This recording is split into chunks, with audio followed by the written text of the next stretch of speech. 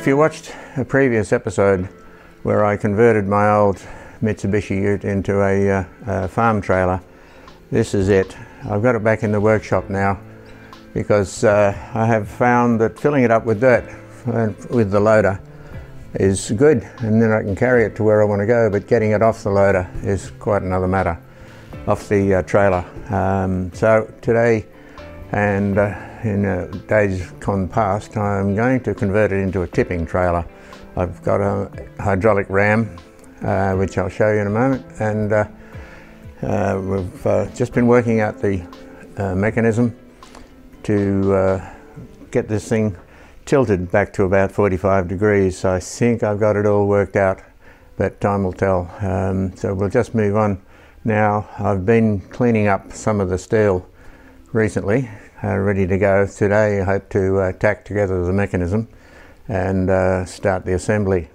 Well, after a short search of YouTube looking for converting trailers into dump trailers, I've managed to grab a few screenshots from one video I found in particular in England, and basically this is the sort of construction that I'm thinking about. This ram here is very similar to the one I have. It's a short throw, high power thing, and I just have to make up this sort of pantograph type of arrangement there. As you can see here, I've started to make one out of cardboard just to give me a proof of concept sort of thing, and I'm pretty sure that it's going to work to give me at least 45 degrees angle.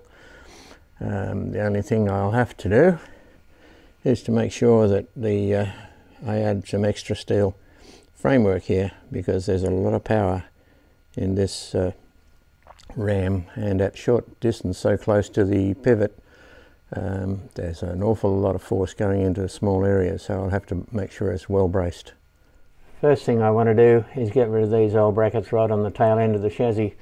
That's where I'm going to take the hinge bracket from. Just run a piece of metal up either side onto the rail of the tray, which I'll have a bracing piece of RHS rectangular steel inside it, and once I've got a hinge mounted on here, then I can free up the rest of the mountings and lift the tray so that I can get moving on it.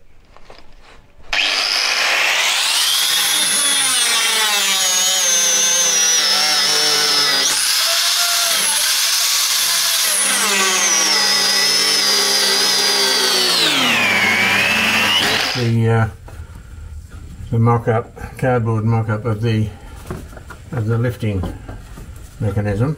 The ram is going to go between this point and that point there, and I just got to see now how tight it's going to be coming from that back cross member. It's a bit too tight. I think this one here has got to go. It's in the way. I want this down here further, so I might relocate this crossbar down to here on the chassis, give me a bit more room to swing, and yeah, put this one just across here. It'll give me a bit more room to get this up there where I want it to be. I'll need another cross member across there to brace it off. So a little bit of butchery here and there, get some extra strengthening in the cross members, and that'll do it.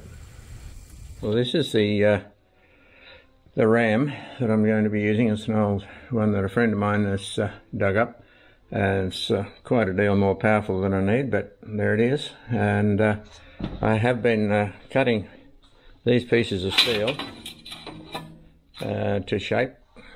I bought myself a new plasma cutter to make a neater job of it, and I just cleaned off the mill scale to make it easier and more permanent to paint. These are the hinges that I plan to make, and of course I've still got to clean off the mill scale off them. This is this black surface. It's just a hard surface that forms on the metal when it's being milled. But so right now that'll be the first job, is to clean this sort of stuff up. And then I want to assemble all of this. These are the pins that I'm going to put through the the ram and all the suitable bits to keep it all together, and then get it onto the machine, onto the trailer. Right, as I said, we'll just get all the mill scale cleaned off these two hinges, and that gets them ready for paint. And then once I've got the rest of it done, away we go. It'd be good if I had some power.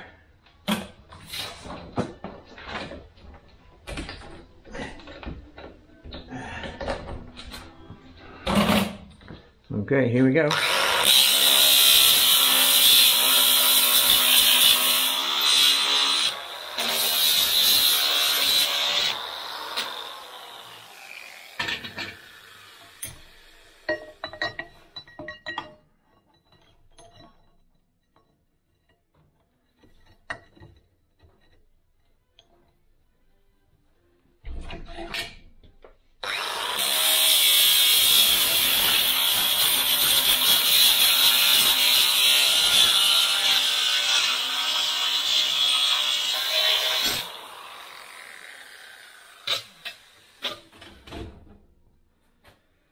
Right, nice and shiny, and a little bit of wire brushing on the edges, and that'll do it. Right, we're just going to try and drill the hole through the hinge plate here, through the tray rail, and the RHS I've got as a metal steel chassis rail. So see how we go.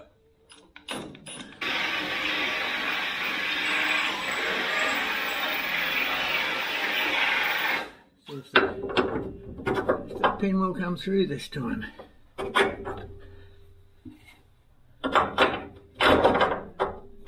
Yes. A little bit more.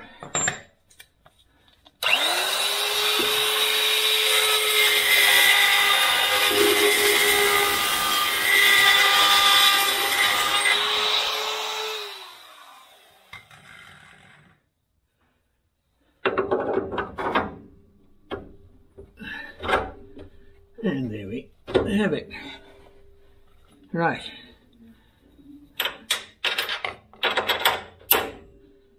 That's one hinge pin in.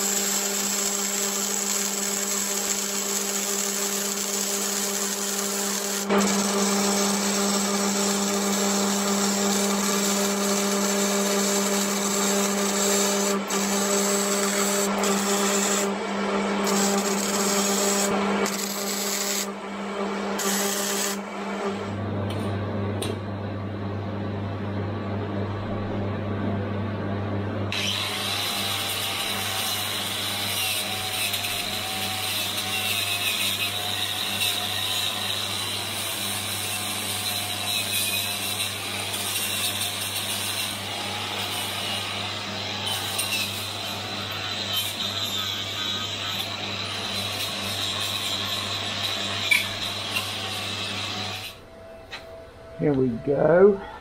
So you're going to take it apart and then do them underneath. Yeah.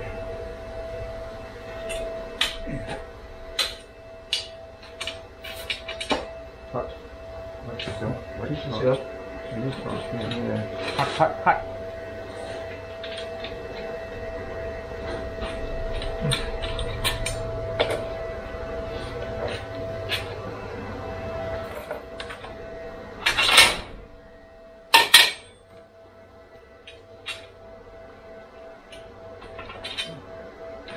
One thing about metal is it's very unforgiving of glitches. Yeah. Right. Pops the pins.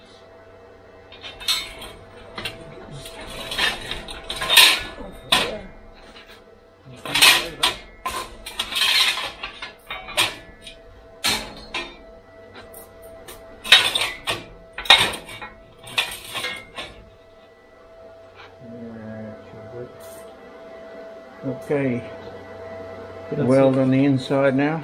That's the only connections across apart from the pins, isn't it? Yeah.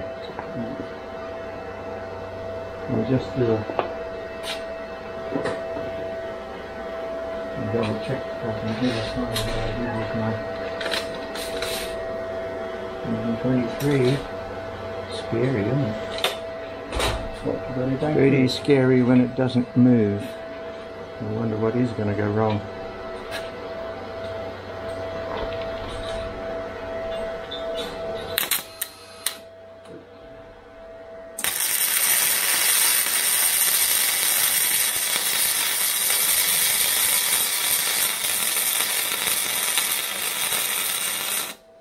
Look at those fumes again.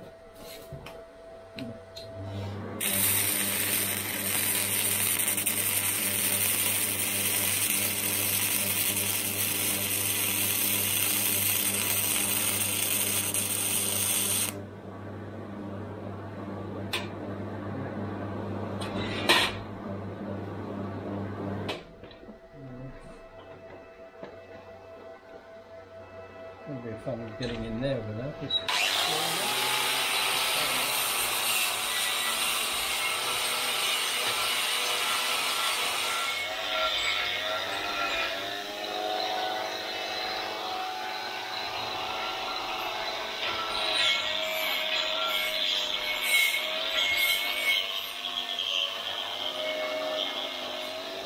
Well, that's it propped up to about 30 degrees. I'd like to get it to 45 eventually, and I'll have a look from the front.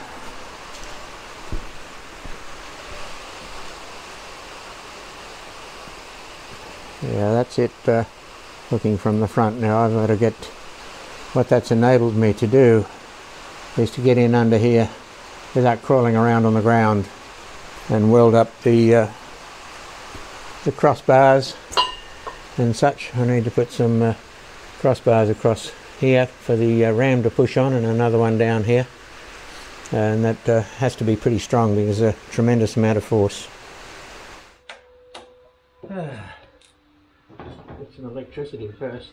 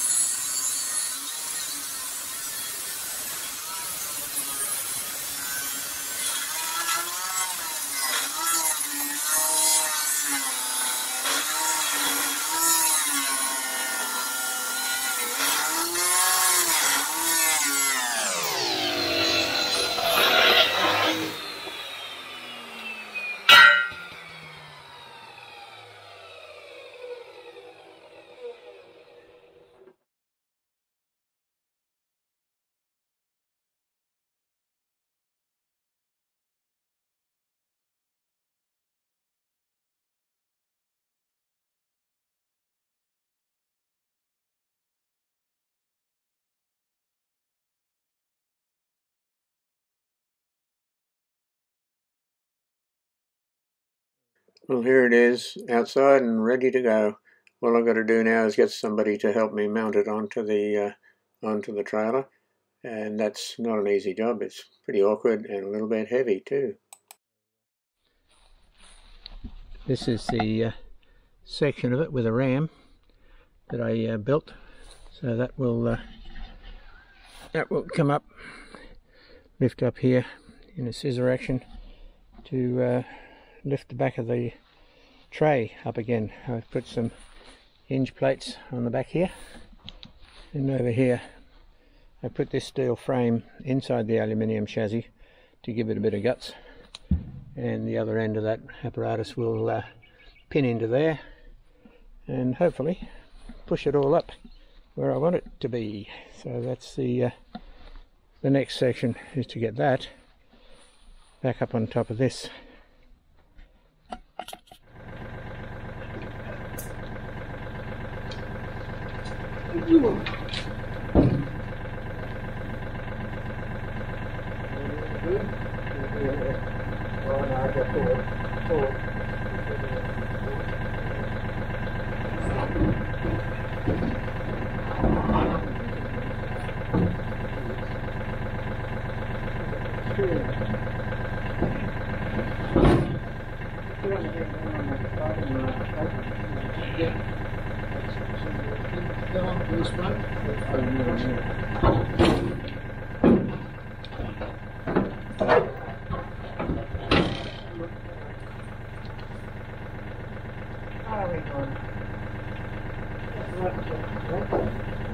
The hole's got to be, yeah.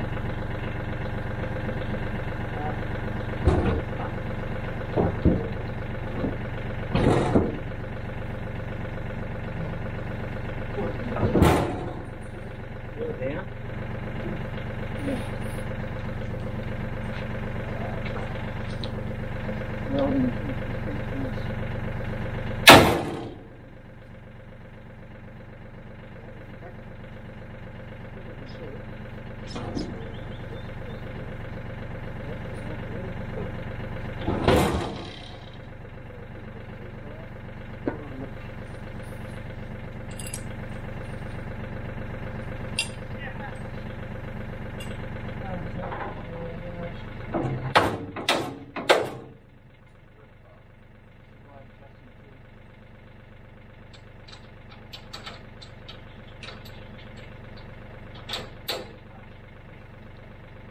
Backs up, towards shoes up, forwards down. Okay, go hammers out. Yep.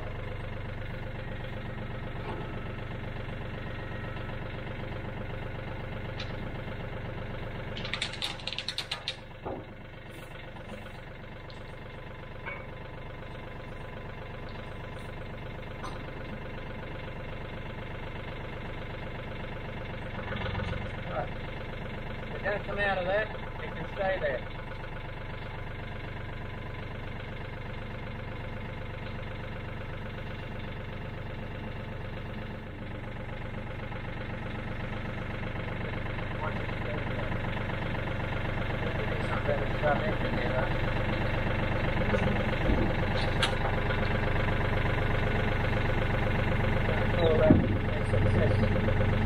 Beautiful. I'll leave you to it, mate. I'm going back for a bit.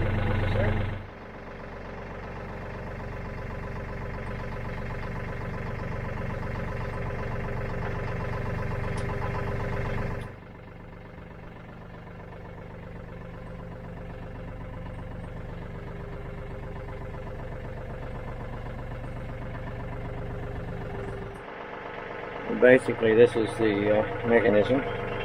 That's finished.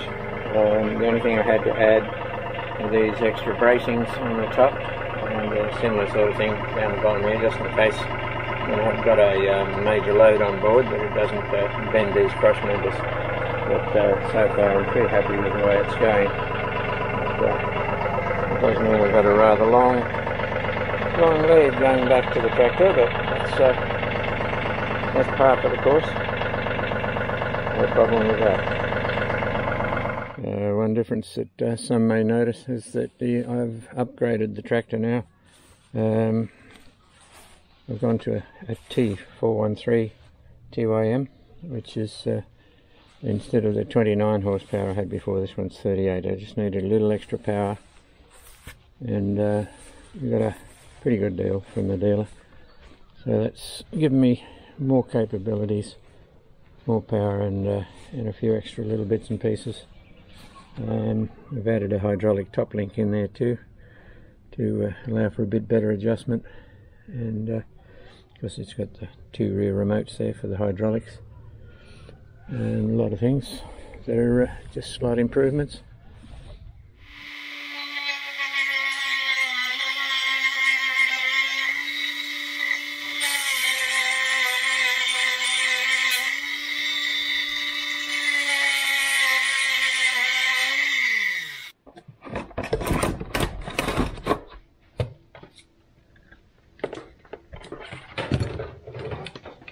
Okay, it's ready to go. I checked the fuel and oil, and we're ready to go clean up some trees. This is today's job.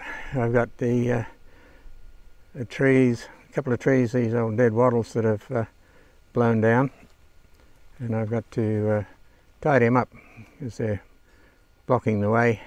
There's one of the trails here. So we've got the trusty chainsaw out, and it'll give me a chance to test the work I've done on converting my trailer into a dump trailer as well.